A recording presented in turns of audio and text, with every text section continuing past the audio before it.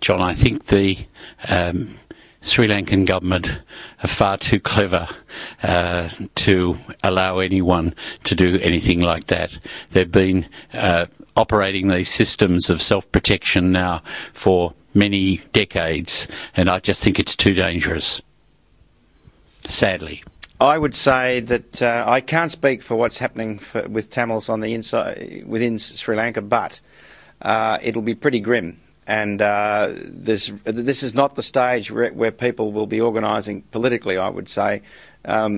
People are just trying to survive at the moment. So that's why what happens outside of Sri Lanka is so important, that the Tamil communities outside of Sri Lanka come together and apply pressure through the means that John Dowd outlined, and through organisations in Australia that are sympathetic to that, so that the collective leverage is increased. I mean, the main thing is to get some leverage at this stage, and that requires some lateral thinking. It requires all sorts of different skills to be brought to bear, so that the base from which people are coming from can be enlarged. And once you enlarge your base, then you get a bigger you have a bigger voice, and you'll be heard more readily in Canberra. The same with journalists and so on. They like to think that the people that they're interviewing are speaking and representing a large group of people. So that's a matter of organising. The AMA came out, I think, pretty much on its own. There's a lot of groups here that can be linked in with. I don't know what's ACFOA called these days. ACFID. Well, they would have Australian done. Council for International Aid or Yeah. Development. So it's a matter of linking in. That's a peak organisation for all the NGOs in Australia. Link in with these organisations. The need is to link in with these organisations and form some sort of umbrella organisation that can then put the case convincingly and with some strength to both federal and state government. But it needs to be done, as I said earlier, quite quickly, because as we speak, people are dying and people are being tortured.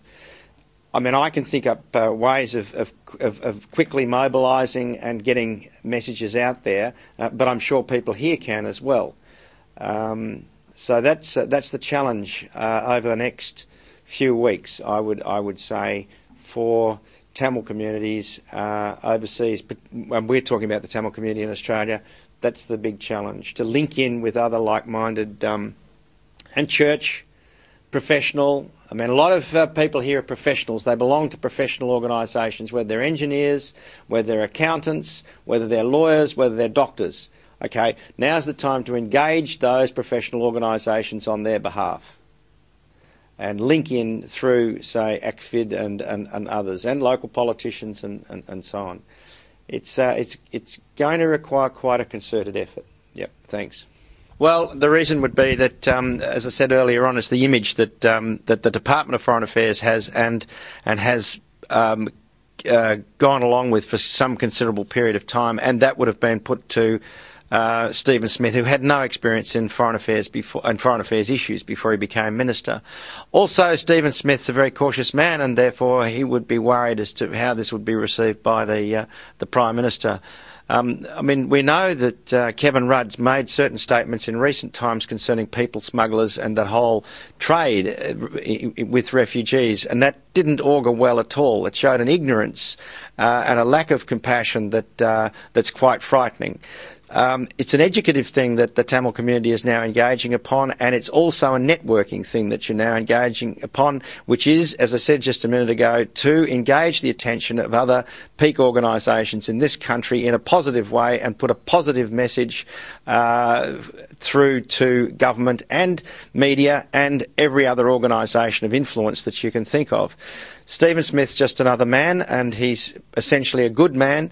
Therefore, the thing is to appeal to the better side of his or any other politician's nature. But I know what's going on inside the Department of Foreign Affairs, and it hasn't been at all it hasn't been at all good for Tamils. In fact, when I was on the Refugee Review Tribunal, we could not use the reports that came out from our embassy, our High Commission in Sri Lanka, and I'd been there the year before I joined the RRT. And the stuff that came out, in fact, I lost my job in Foreign Affairs because the High Commissioner went on leave and I reported the situation as I saw it, and Canberra couldn't believe after 20 years that my report would be correct and all those other reports incorrect. But basically I said that the Sri Lankan government was bankrupt and that this was the situation pertaining to Tamils, and this is the level of corruption and lack of press freedom and all the rest of it that was going on in Sri Lanka in 1994, and the Department of Foreign Affairs in Australia couldn't believe it. And they sent over a kangaroo court, and I got eventually left the department. I said I've had enough, because there are other issues of corruption within the embassy as well. So that's what you're fighting, but I think it's eminently able to do it, because the Tamils now have the moral high ground, and as each day goes by, tragically, that moral high ground, the base of that moral high ground increases. So whether it's George Pell or whether it's just engage reasonably and with dignity and with respect. I mean, of course you'll do that, but I just say that that's the way you're going to get through to people in Australia, the other part of the community. It is important to emphasise the conservatism of the sort of advice that a minister is given. I agree that Stephen Smith is a compassionate person, but everyone would have said you can't do anything that appears to help the LTTE. That's why attempts to get through to them would have failed. And at this stage, unless this community, this group, can get out there and educate the public and educate government that it doesn't matter what happened before or who committed crimes or who didn't. We've got to draw a line at the cessation of hostilities to make sure that we look at what are the facts now that need to be looked at. Massive humanitarian needs, massive further war crimes, unless Australia speaks up. So it's those well-meaning but cautious civil servants that are the enemy, and I agree with Bruce.